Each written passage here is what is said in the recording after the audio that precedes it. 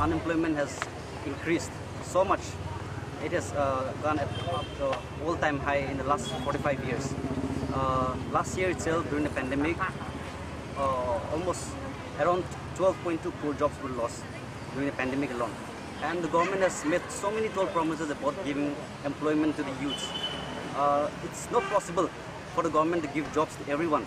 And even with the students, the youth do not demand the government provide jobs to everyone.